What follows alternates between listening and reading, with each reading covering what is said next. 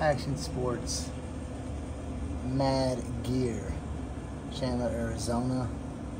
I don't know if this is the model number 2 what I got and all that stuff, but I do know that this is the company I got it from. So madgear with 2Ds.com, Action Sports, Chandler, Arizona. All right, so the welcome deck is pretty dope. It's like 10.5. So I got this guy off the internet. It's pretty low, but it's 8 foot 3 inches, and it was only $100 on Amazon. All the other ones are shorter and more expensive for sure, and it's a round rail, and it holds my weight. It's pretty dope while these guys do their thing.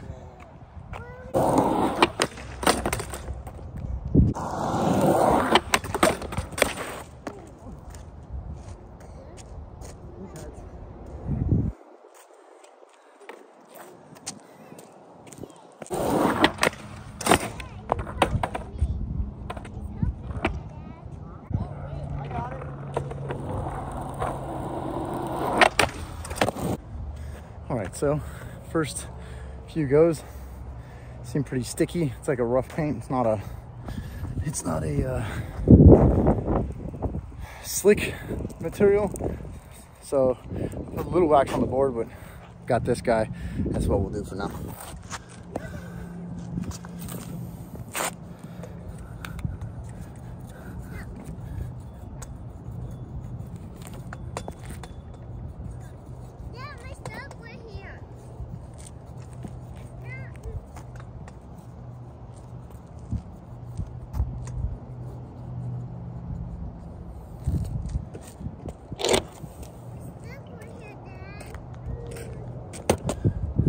Also why I want to try out rails again. I've gone through like a year's progression. Last Christmas I learned how to board slide right here in the front yard, but I would like to go back to trying to do rails because I did no rails. I did rails. I liked rails for ledges and for like slapping curbs, but not for rails on like handrails and stuff. So might go back to that and try that out front.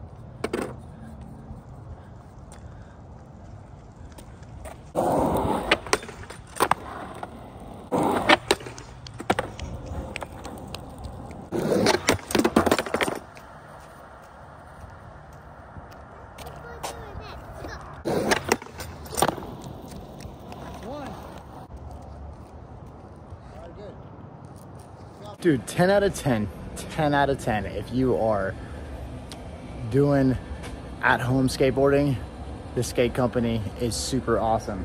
So it's an off-brand. Don't forget it's an off-brand. Action Sports. I'll tag it in the stuff, but Action Sports on Amazon. 8 foot 3 inch rail was $99. Best rail I've seen. All the other flat bars and round bars don't really compare. Didn't move. I'm 190 pounds, and on my bales and all that stuff, I got faith to hit grinds too, not just board size now in case it moves. And super awesome for just doing a session at home with the kiddos.